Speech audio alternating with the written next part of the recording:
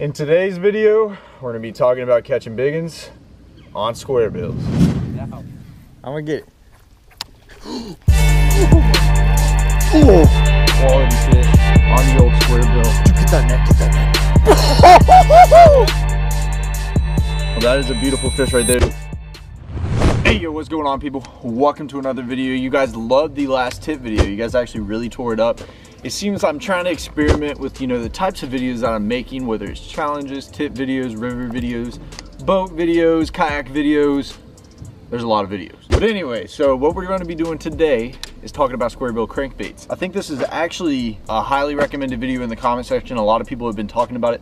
But then again, when I'm out on those ponds, there's not really many areas that you could throw a square bill, because I'm gonna tell you why today. So right now I'm gonna be showing you guys a few different square bills that we're gonna be throwing around today, and also a few different colors depending on what water clarity you're fishing, whether it's clear water, dirty water, and that whole deal. So let me get a few of these out. So when it comes to picking square bill crankbaits, obviously we are out here on the river today, very dirty water, so I usually stick to about 2 to 3 colors, and that's really what I go with, and that's what I've had my best luck on. Especially when throwing in super dirty water. The river is nasty. Alan Bob, show them real quick. Show them that nasty water. Straight chocolate milk. So what I would be throwing in here, I really like, a chartreuse crankbait with a black back, as you guys can tell right there. Of course, this one has a little bit more detail, but it's got that black back right there and that chartreuse body. That is a killer color. That is actually, we've actually been out here for a little bit, and that's what I've been throwing today, and I've absolutely killed them on it. Also, this one right here, as you can tell, that's just a red crawl color. Obviously, I'm talking about square bills in this video, but DT6s as well by Rapala, whatever you guys want to call it, are a killer crankbait. I've caught a lot of fish on them. They have a color called Demon, which is actually like a light red, and it has a, I want to say like a purple back on it. That is a killer color. Alan Bob, I said I wasn't gonna need you. Where's this in your bag? It's in his bag, but it's like just a natural color, or not natural color, but more of a crawl color, just like that. So these are pretty much the 2 colors I would use in dirty water. Very great. You're just gonna have to see what they want that day. We've thrown both of them today, and it seems that they really want that chartreuse with the black back. Moving on to square bills I would throw in clear water. You're kind of gonna want some more natural colors. So right here we just have like a standard old sexy shad. As you guys can tell, it's just simple, standard. That is just a regular color right there, standard, really natural. Same with this one right here. It's obviously a lot bigger square bill, but this one is, sexy shad with a little bit of chartreuse down the middle. And then you have this one, which is actually called Ghost Minnow. This one's by Strike King, and that is a killer color as well. It's got this more natural on top, chartreuse down the middle, and translucent on the bottom. And then I actually have one more, which is pretty much, blackish brown on the top, and then it has more of a translucent body. Those are all 4 really good colors for like clear water if you guys are going to be doing that. But in this video, we're in dirty water. We're going to be messing with the chartreuse black back and also the red crankbait. All right, boys and girls, we got this crankbait right here. Let's go catch some fish.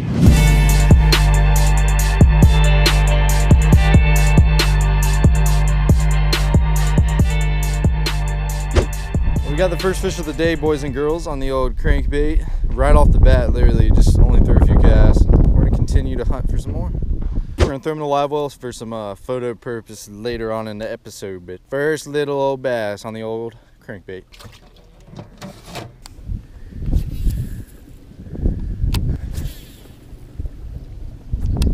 You got him? What? Don't let him spit it. Oh, dude, that's a good one, man. That was a beautiful bass right there on the old crankbait, dude. That's 2 in a row, just easy, quick and easy. It's about that time right now. This tide's going low, dude. It's gonna get good. Got him right on that little DT6 and that little crawl pattern. It's gonna be a good day, man. That little rod, that's the only thing. Oh my God, dude. I don't know, bro. Dude, he hit it before I even cranked it, bro. I thought I was stuck on a rock. Third bass already, boys and girls. It is happening very quick today on that little balsa, or this is actually cedar. It's not balsa, but still super light. Little black back, chartreuse body, square bill right here. They're smucking it. Second fish on it. Nothing monstrous, but still a nice little bass. He had it right when I threw up on that rock. All right, everyone, so this is the square bill that I'm actually throwing today. As you guys can tell, it has a chartreuse body with a black back on it. This is a killer square bill, but the one thing I didn't talk about when I had the square bills out, there's something a little bit different about this one than your standard square bills that you're gonna buy. This one is actually made out of wood. So this is a cedar crankbait. You can also buy some balsa ones. They are gonna be a little bit lighter. As you can tell, when I shake it, there's nothing happening because it's wood. It's not like a standard, you know, square bill that's gonna have rattles and everything in it. And today is actually really tough, so this is a great, a really great bait. It's a little more subtle. It's not gonna be rattling around a lot. That is just killer. If you guys are wondering what line, I'm throwing 15-pound on mine, especially since I'm throwing against all this, you know, brush along the bank. Most of my poles are gonna have 15-pound anyways. Usually that is like my safe spot is 15 pounds. Some people like 17, some people like 12. I like 15, it's right there in the middle. And the reel I'm using is actually a Concept Z by 13 Fishing, and the rod is actually a Muse Black. This is a 7.3 medium heavy. You know, a lot of people, it's all gonna be on personal preference. There's no set on rules. I feel like that's where people kind of mess up. Everybody thinks there's set on rules about fishing. Fish how you want, really. Like I'm giving you guys tips today, but just take some parts of these tips and then apply it to when you're fishing. There's no set on rules for fishing, you know, what type of rod you need to be throwing your bait on. Like I said, medium heavies is usually what I go with. That's my favorite all-around rod.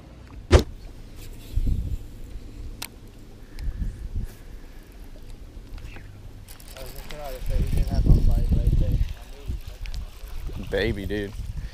He's a baby. He tried to choke it. He's too small. He's too small.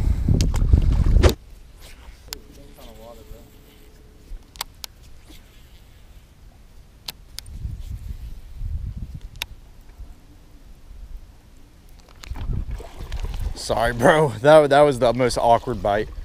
This is a big one. God, dog, dude. Dude, I'm sorry. That was just the most uncomfortable thing. That is not a bad fish. You just saw a 2-pound. There we go, boys. That is a beautiful bass right there. There is nothing wrong with that one. On a square bill, all the fish today. That is a quality one, especially for the river. I know you guys probably don't know much about here at the Savannah River, but these fish usually aren't too big. I've caught, you know, my PB out here, but it's a certain time of year. A majority of the fish you catch are small, but that is a very quality fish. Dude, it's oh my God. You had one too? I had one. Dude, they're eating a crankbait today, boys. So we're right here on this bank right now, and there's actually a bunch of laydowns right down this bank. And this place is gonna be a little bit different. Obviously, we're on the Savannah River. It's tidal water. I'm sitting here watching the tide charts, whether the tide's low or the tide's high, and depending on really where the fish are. As you guys are gonna tell later in the video, we actually found some banks with a lot of shade on it. You know, it had a lot of good laydowns. It was closer to the mouth rather than way back in some of these, we call them lakes, but some of the areas were more towards the mouth where we were catching these fish, rather than, you know, it pushing off into another cove just right there at the mouth rather than in the back. Right here, we're kind of midway. I don't know if you guys can tell back there. We're at the mouth of, we're not at the mouth. We're kind of more back in this place, fishing this bank right here. The tide's up. So usually when the tide's low, I'm sitting there, you know, fishing towards the mouth and that whole deal. But right now I'm just gonna be fishing more back in it. As you guys can tell, we got a lay down right here in the water. And so really when it comes to fishing these, I kind of break it down, you know. Say I'm on this side of it, I'm gonna sit there and throw parallel with the lay down and bring my crankbait right down the side of it. Sometimes I'll throw right off the end of it right here and slow roll that thing. Hit the lay down at different angles, because I know this sounds crazy, but depending on the day, those fish are gonna be positioned on that lay down differently. And I know that just sounds kind of bizarre, you know. Some days you'd sit there and just throw at it, but most days you're going to want to be running this bait parallel with that and making sure, this is very important, making sure that this bill is down hitting the limbs of that tree. But there's going to be one catch to this, is you're going to get hung up a lot. But let me teach you a few little ways that if your bait is hitting this tree, that you can get it out really easy. So when you're throwing at these trees right here, we had that simple little lay down. You're just gonna be reeling your crankbait. I like to keep it moderately slow. I mean, today's a tough day, so I'm gonna be reeling it slow anyways. I'm simply dragging this crankbait next to that tree, next to that lay down. Is it rolling? It's a pickerel, ain't it? Oh my gosh.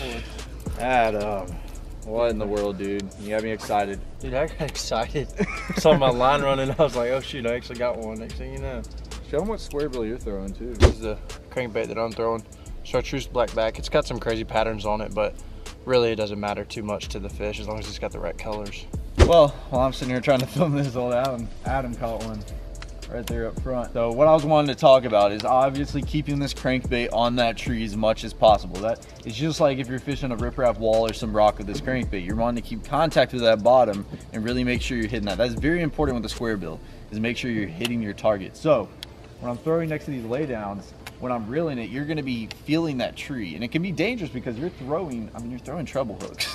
So it can really snag that really easy. So what I pretty much use to, minimize me getting hung up, because I don't believe I really got hung up too much today, is pretty much when I'm reeling that bait past that tree, and when I feel that tree, I'm making sure I'm reeling pretty slow. I'm not really reeling down in that. I'm reeling pretty slow. So it's just slightly creeping, over that tree, and it's just in there bouncing off. Another really key tip is when you hit that tree, or say you're about to get stuck and you're about to get stuck, and you hit that tree and you're reeling pretty slow, if you actually just stop what you're doing and let that bait float to the top, that is a big thing, because these square bills actually float. I don't know if you guys know, but the bill on them is getting the bait down in the water. So when you let go, this bait's gonna float to the top. So if you think you're about to get stuck, you're kind of stuck on there, just let go, and usually most of the time it's gonna float to the top. All right, boys and girls, just caught this beautiful river bass right there on that square bill. Super thick and fat fish. That is a nice one. It was one of the best GoPro clips of the video, and I didn't even have it on. I just guess it just wasn't on, and then it ended up dying when I tried to turn it back on. So beautiful bass right there. He's probably a little over 2, but quality fish on the old square bill. Still the old same one. Chartreuse, black back. Freaking killing it, baby. I'm gonna get it.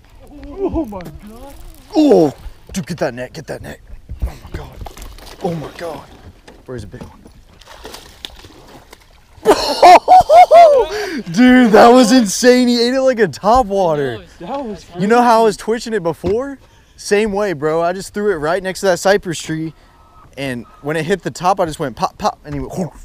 Dude, freaking killer. Bro, that's a solid, what, 3? Yeah. Oh, easy 3. Well, that is a beautiful fish right there. Definitely the best one today. What I've really noticed today on these square bill fish is I believe almost every single fish just came on the square bill but one, or on crankbaits in general. And I've caught 3 on laydowns and the rest were on rock. The 3 on laydowns have all been quality fish. This one was right next to that cypress tree. I threw up on the edge of it. Adam was stuck and I was about to go get him, and I threw up on the edge. Right when my crankbait hit the top of the water. This is light wood crankbait. I popped my rod once, so it just kind of went down the water, and he just literally ate it like a topwater. Then you get a beautiful bass like that. The Savannah River, that is quality right there, boys. One thing that is actually very important when fishing this, and it's one thing I didn't even say, which is really crazy, is obviously the ratio of your reel. Because a lot of people that go crankbait fishing, they're gonna say, you need a 5-1-1, and this and that, this whole deal. I'm using a simple 7:1-to-1 gear ratio reel. If I'm needing to slow down my bait, I simply do it in my hand, because today I haven't really been reeling it super fast, especially out here on the river, because we are going to go fish some rock today, and with that current I'm really going to need something to catch up with that fish, because you'll lose it. If I had a 5:1-to-1 gear ratio reel, I promise you I'd lose that fish. But when fishing these laydowns, simply I just like a 7:1-to-1. It's just really there in the middle, or a 7:3-to-1. It's just really right there in the middle. I can slow it down, I can speed it up, whatever I want to do. All right, everyone, sadly that is going to conclude this video, but do not leave yet, because I would like to ask just 2 simple things from you guys. First thing I would like to ask is, I understand that usually every single tip video I ask you guys, which one would you like to see next? But sometimes I may forget or not see it, or that whole deal. So even if you comment on the other ones, I would still like you to comment which tip video you would like to see next. Leave the comment below, and I hope you guys are enjoying these tip videos. It seemed as if you liked the last one, and I hope you guys got some value out of this one and learned some more about some crankbait fishing tips / square bill fishing tips. And be sure to let me know in the comment section below. But thank you guys so much for the support. I love you guys so much. This was a very fun day out on the water. It was a little tough, but those fish were just clearly eating a crankbait, and it was just overall really fun, especially that last fish that blew up on it like a topwater. I don't know if you guys saw it. If you guys didn't see it, make sure you go back and kind of watch that fish come up and eat it. It was just crazy. That whole deal was just awesome. But thank you guys so much for the support. I love you guys so much, and be sure to leave a comment below. Be sure to pepper that thumbs up button if you haven't already. If you guys haven't subscribed to the channel, I have new uploads, 3 uploads every single week, Tuesday, Thursday, and Sunday. Some days may vary just due to how busy I am, but be sure to hit that subscribe button and also the notification bell. Thank you guys so much for the support. I love you guys so much, and I'll catch you guys in the next video. I got sky like the weatherman, I crack cars, getting hella bands, I got a bra from the motherland, I got shooters with hands, I get it, anyway, pull up skirting in the hurricane, I crack cars, cook every day, I get money, every day,